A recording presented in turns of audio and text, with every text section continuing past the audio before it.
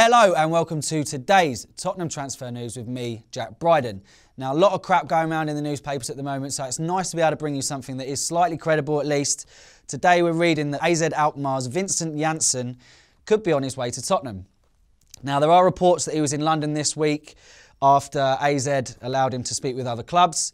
It is reported that AZ Alkmaar will want about 12 million quid for him, but there are discussions going on at the moment for potential performance-related add-ons, so it could rise to a few million more.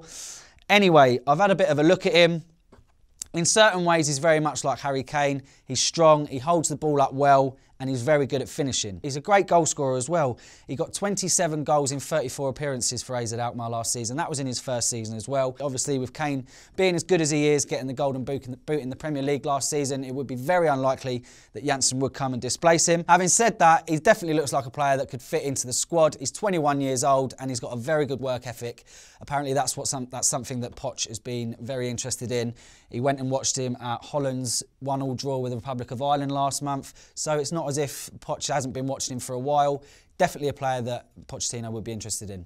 Anyway, I'm afraid that's it for today's Tottenham transfer news. Just the one story for you today. But if you did like the video, make sure to give it a thumbs up, subscribe to the channel, and also follow us on Twitter at SpurredOnTV. Come on, you Spurs. Hi guys, Barnaby for Spurred On, and this is another episode of the troll comments.